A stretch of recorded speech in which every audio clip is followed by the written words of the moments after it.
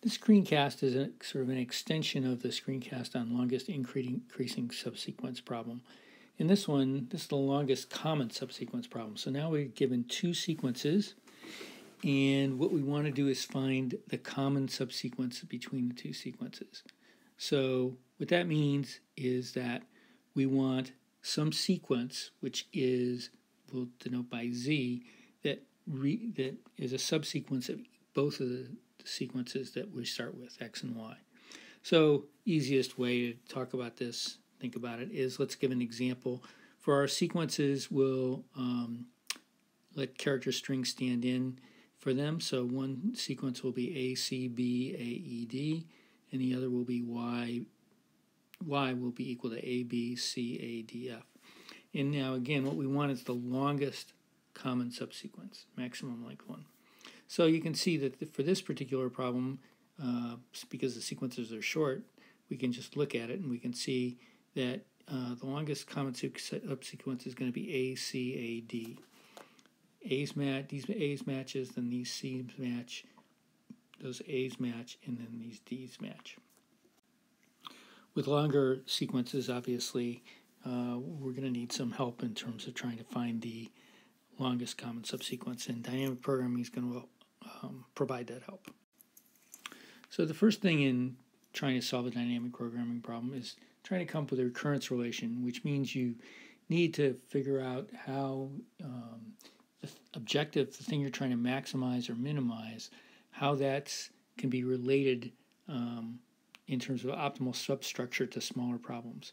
So here our problem involves two sequences, and we'll denote the length of the longest common subsequence to be, with this notation, L sub LCS, and we'll just put the sequences in.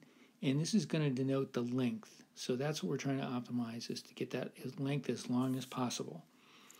And to make it easy to specify the problem size, what we're going to do is we're just going to specify, we're going to start out and we'll have our X and Y sequences, and then we'll just denote by an integer the first I characters of the first sequence, and then by an integer j, the first j characters of the second sequence. So then we can use some shorthand, which will be much easier notation to use, the length longest common subsequence of I and j. So now the question is, how do we develop a recurrence relation for that?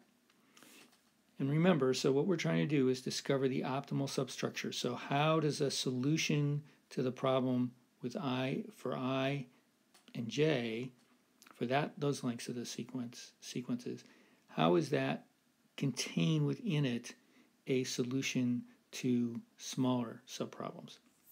In other words, how, basically turning that around, how can you get from smaller solutions to smaller subproblems to the solution to the big problem?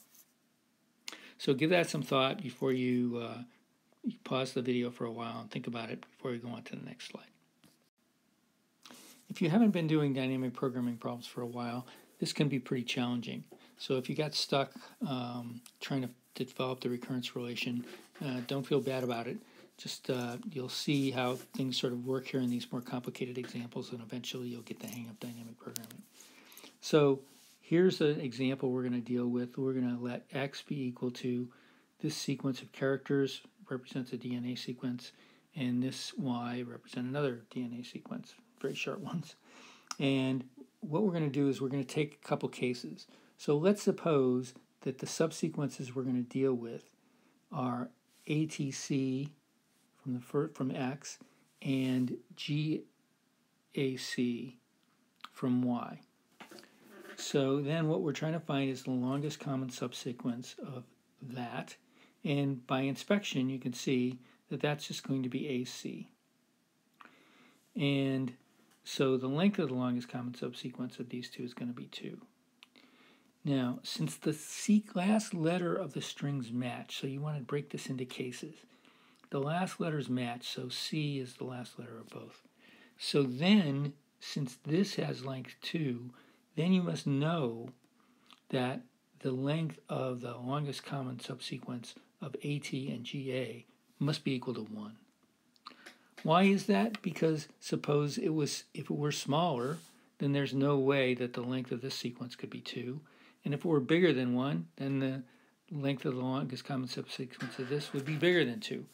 So you've got to have this relationship if the last characters match, namely that there's a difference of 1 between the two. And that makes sense. If the last two characters match, then you should be able to increase the length of the subsequence by 1 from the longest common subsequence of the sequences without those last characters. The second case is if the last two letters do not match. So the last letter of X here is G, the last letter of Y is C, so those don't match. Again, the longest common subsequence for those two is AC, and so the length of the longest common subsequence is equal to 2. Now, so because we know it's AC, we can sort of look around and see what happens. Suppose that the subsequence of Y is 1 character smaller. Okay, so we're going to lop off this C.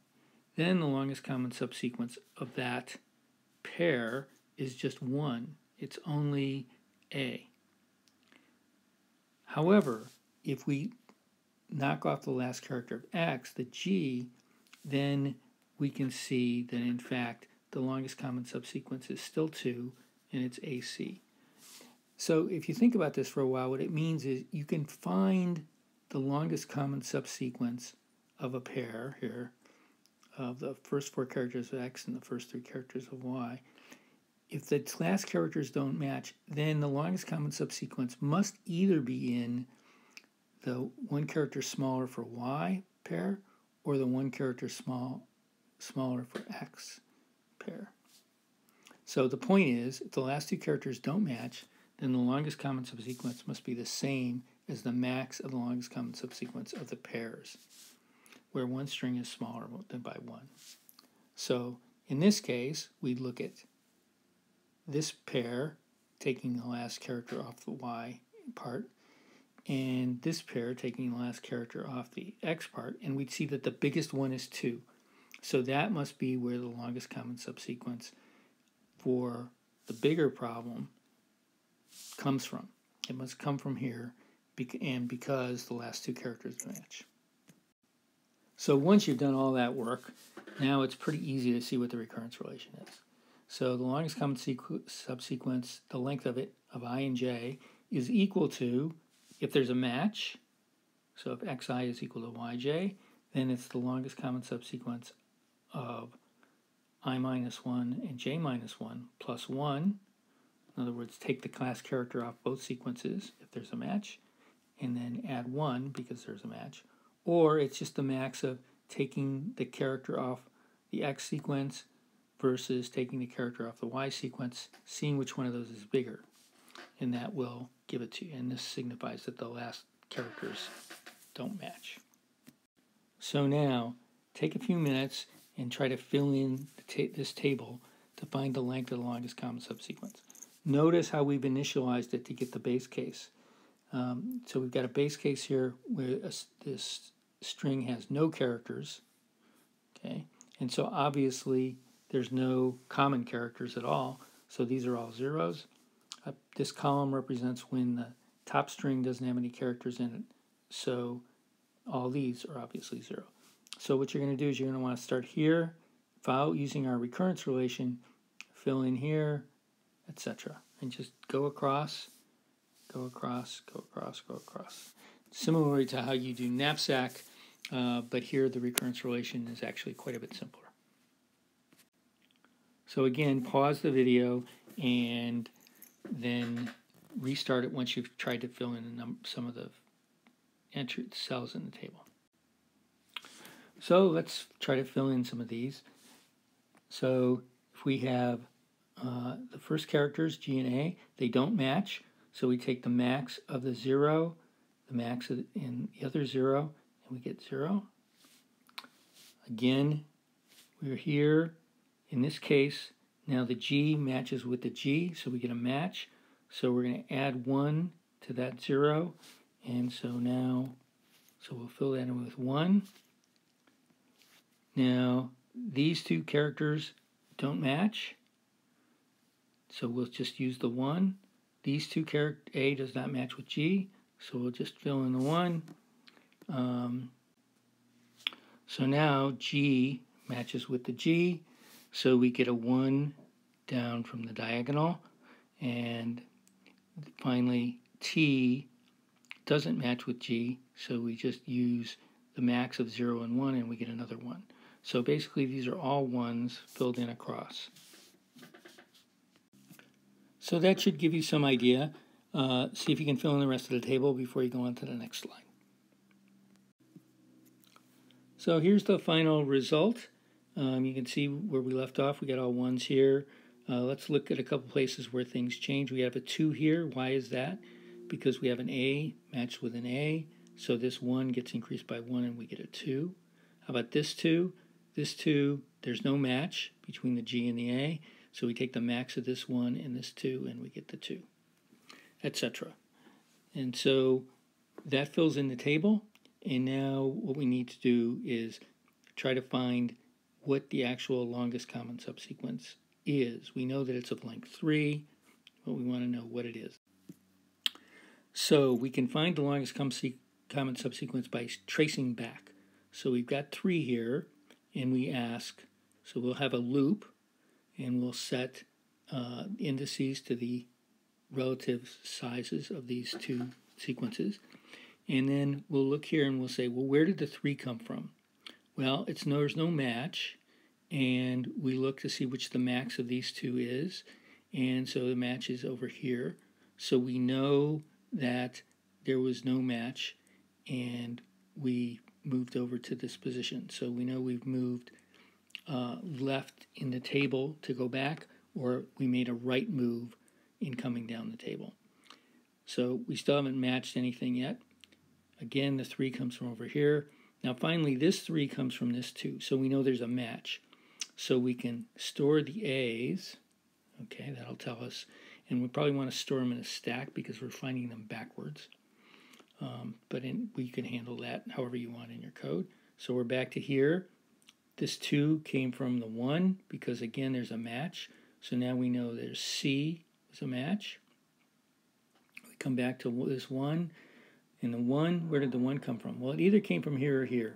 So depending on how you write your code, you could pick either this one or this slide. I'm not going to worry too much in our course about which way you choose.